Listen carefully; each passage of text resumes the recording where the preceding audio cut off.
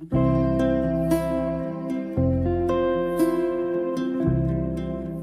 name is Vinny David, and today we will talk about NSI, that is needle stick injury.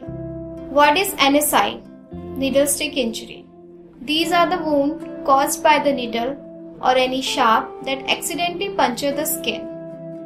Now we will discuss about who is more at risk of NSI, that is needle stick injury. It has been seen that mainly healthcare personnel are more at risk because they are directly related to patients and directly provide care to the patients, like doctors, nurses, technicians and housekeeping staffs.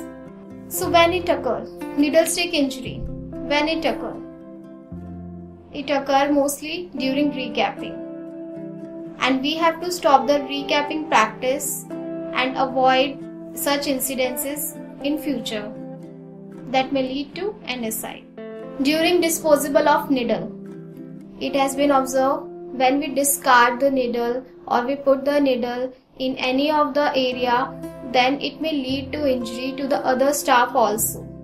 During the collection of blood, when we collect the patient's blood, it has been found that due to our negligence and carelessness, that injury may lead to staff and to the patient also.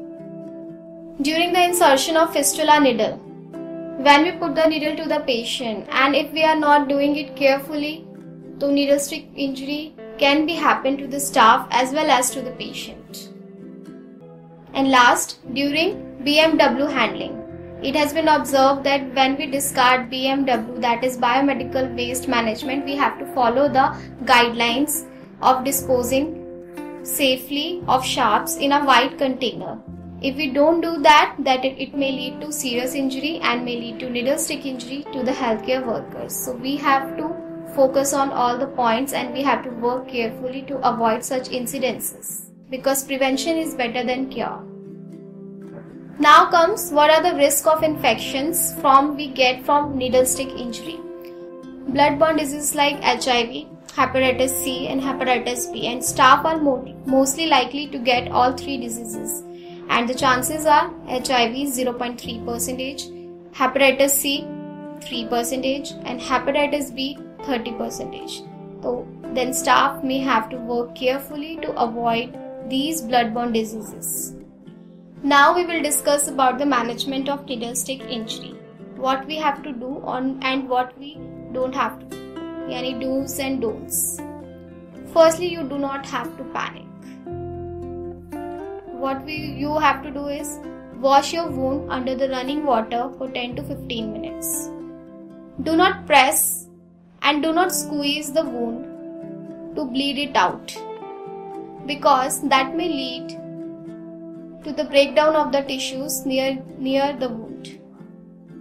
Do not put or apply any antiseptic solutions like betadine or chlorhexidine.